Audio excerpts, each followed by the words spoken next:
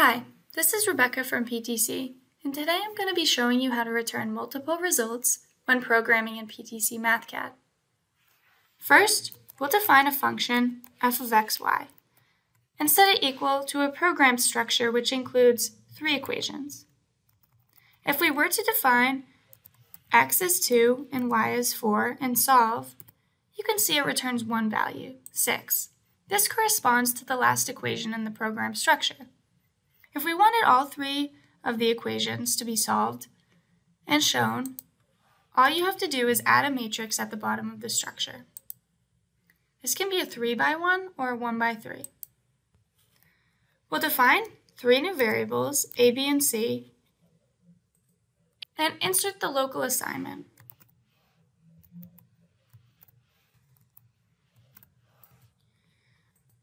Now, as you can see, all three values have been solved for.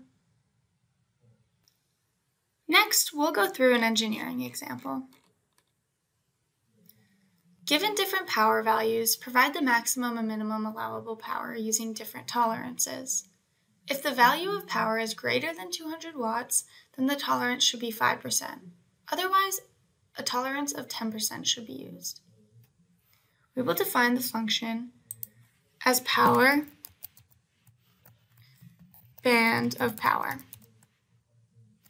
and set it equal to a program structure including an if-else statement. Again, to return both the maximum and minimum values, we want to include a matrix at the bottom of the program structure. We will press return and insert a matrix.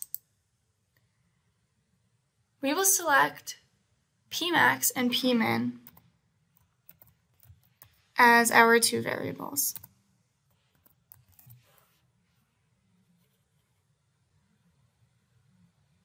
In this case, we will set these values to both sections of the if-else statement to solve depending on the power value.